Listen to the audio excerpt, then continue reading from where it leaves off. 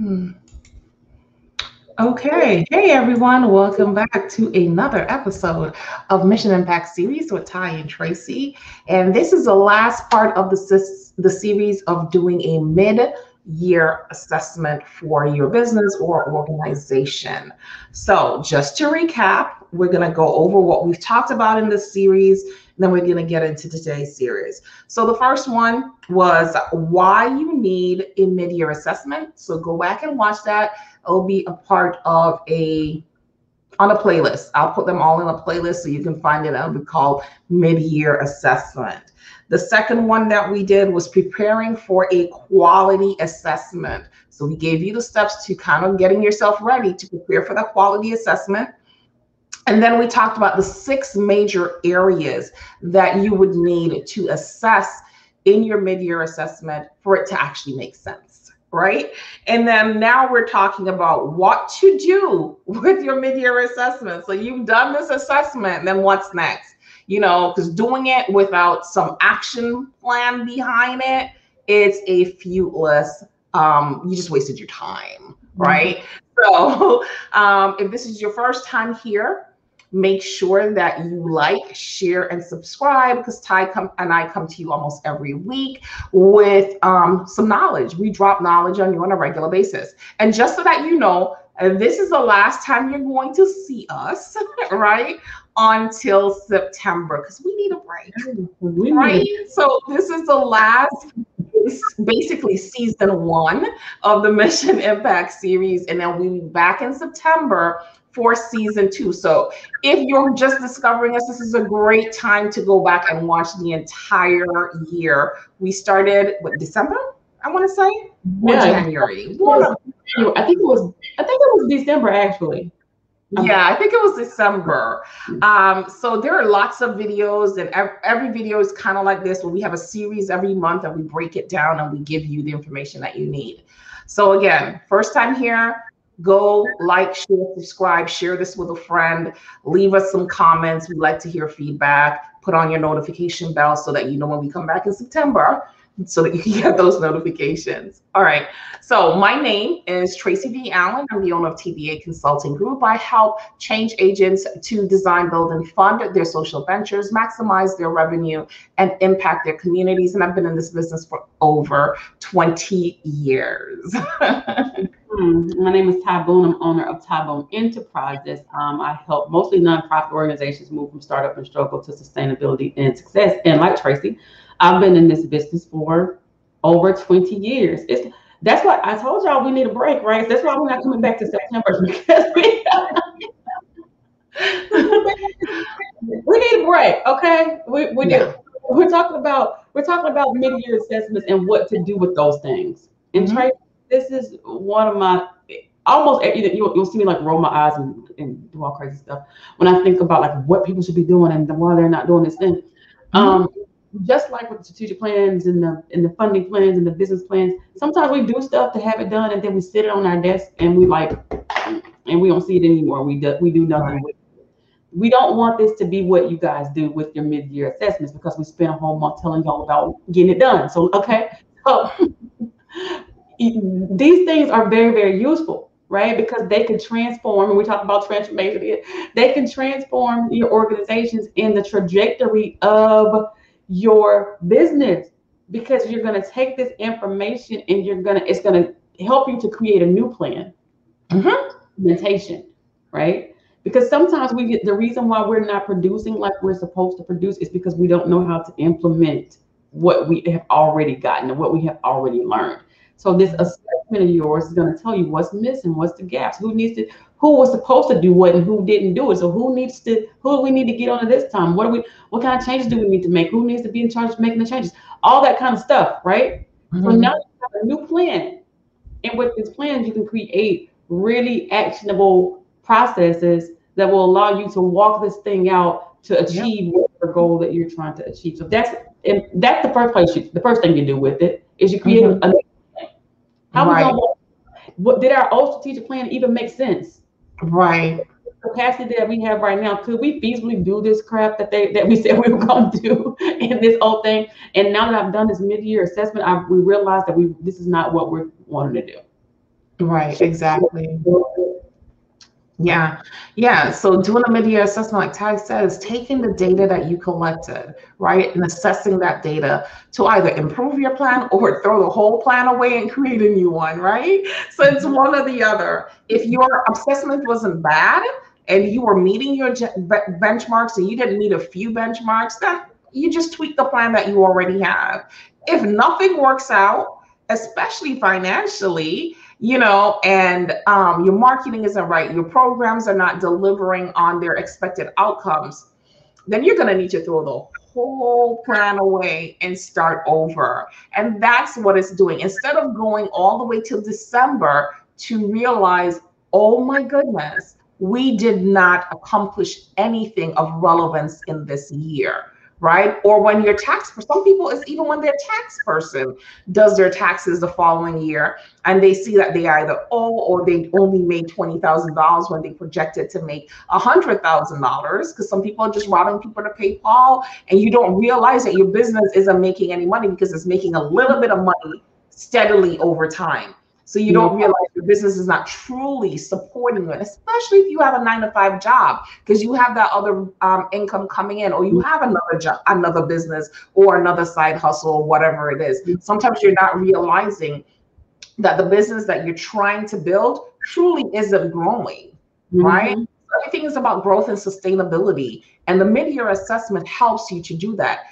Just like everything else we talk about in a social impact business, data is king. Mid-year assessment is a data tool, right? It'll help you to decide, to determine whether or not you're meeting your benchmarks. And we listed the last time, the 6 major benchmarks that you need to to assess whether you're meeting those benchmarks.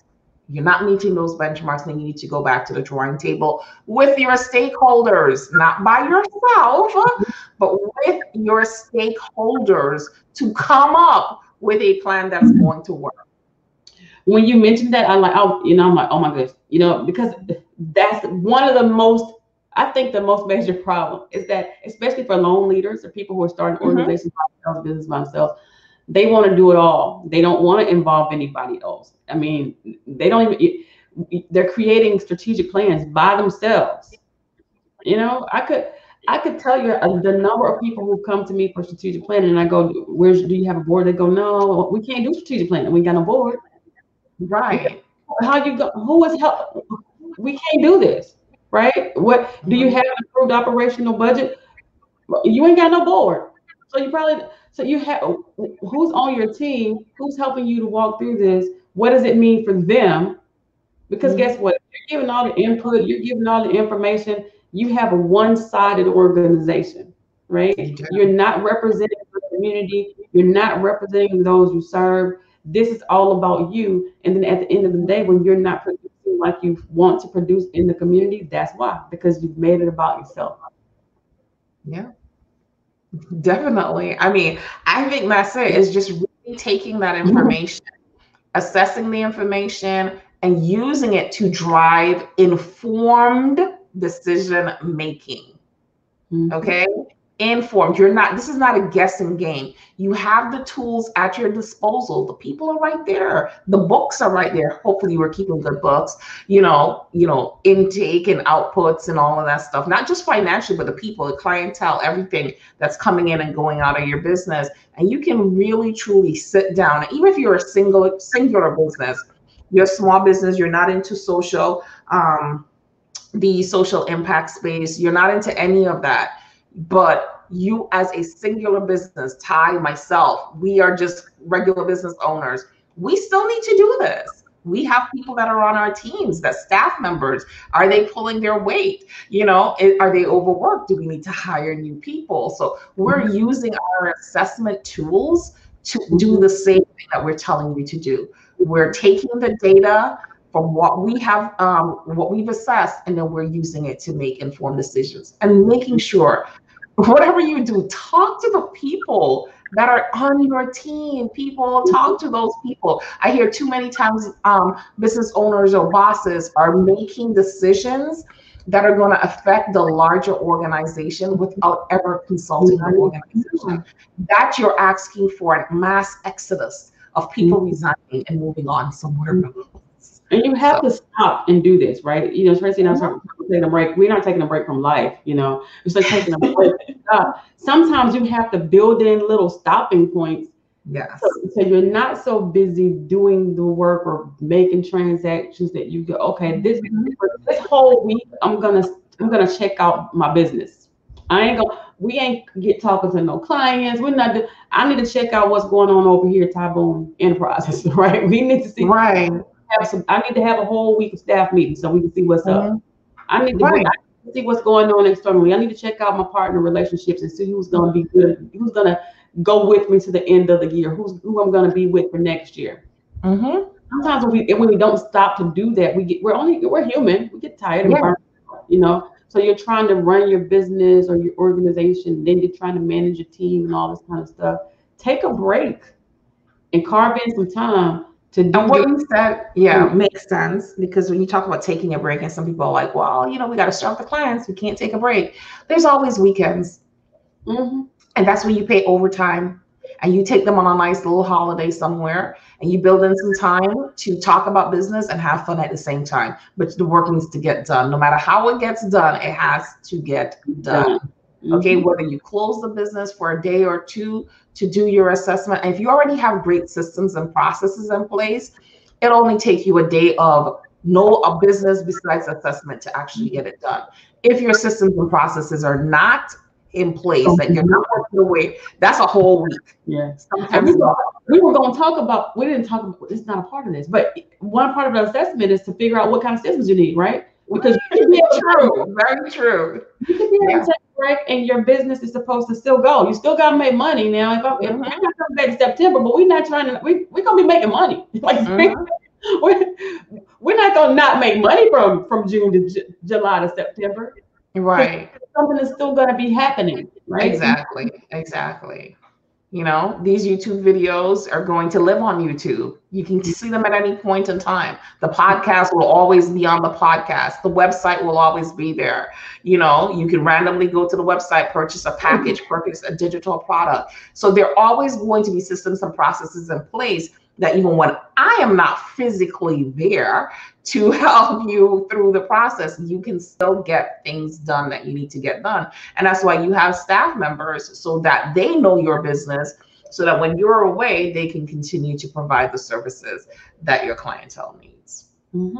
Yeah, so I think that wraps up our You made me think of something else, but I know we're about to go. But you said you have staff members so they can know what they're supposed to be doing. That goes back to those manuals, those operating manuals that folks just don't have, right? You know, in nonprofits, I talk about the hierarchy charts, right?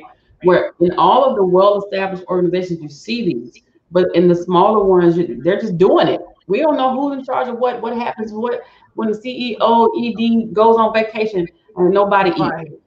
Right. We have to put those systems and processes in place so that people know. And I mean, you're not talking just about planned vacations or planned anything. You're talking about you wake up this morning and life went totally wrong and you now have to go to the emergency room kind of things. You know what I mean? Those things, your business should not have to come to a halt. And I think, I don't know about Ty, but I have been in a situation that I have had my business come to a halt many times. Yeah. Because I wasn't physically able to engage with the business because I was a business. And I made a vow to myself that I'm going to put the proper systems and processes in place so that my business is independent of me. Granted, I'm still an integral part of the business and the business's success. But my God, I can't take a week off. Yeah, and the business because you're mentally full, right? You're like, oh my gosh, I am really so sick. I told my sister the other day, I said, I remember when I could not afford to catch a cold. And she's like, what do you mean by that? Because if I caught a cold and the cold was bad enough, I can't do my work, like whatever work was to be done. If I couldn't do my work, I could not get paid. If I could not get paid, then the power company could not get paid. So here you are sick as a dog, you're like trying to still do work, just tearing your body down because there's nobody else to do anything. There's no systems in place. Now it's like, well, look, I'm sick, whatever. Y'all go on to the website and schedule an appointment. It's cool. Talk this and this, it's all right. And I'll be there if I be there. If not, you call somebody else. We good. And then you got to set up your, it's all about communication with your clientele as well, right? And I'm making sure that you understand. Like I like to tell people, and people laugh every time I say it, I'm not a brain surgeon nor a heart surgeon. Okay. It's not an emergency, right? Nah, I'm neither a brain surgeon nor a heart surgeon. You cannot want a grant today for tomorrow. So that's not the business I'm in. So you're not going to make your sense of urgency my emergency. We're going to do things correctly, or so you can move on to somebody who's going to give you a copy and paste type grant and you can turn that in. I don't operate like that. And I had to learn that too. That comes again, we were talking earlier about desperation, working from a place of desperation. You got to stop doing that. And these assessments help you to stop working from that place of desperation and putting systems and processes in place that will help you to feel comfortable to go sit on the beach in Maui somewhere and sip a Mai Tai or whatever and just have some fun. Yeah. All right. That's it. All right, guys. Thank you for joining us for this episode of Mission Impact. And remember that we won't be back until September. Is that a song? I'll be gone until September? Is that a song? Yeah, I don't know, but I just made it one. I think it's a song. I'll be gone until September. Yeah, we won't be back until September. I think we'll be back the second week in September. So just make sure to turn on your notification bell so that you can see us when we get back. Bye.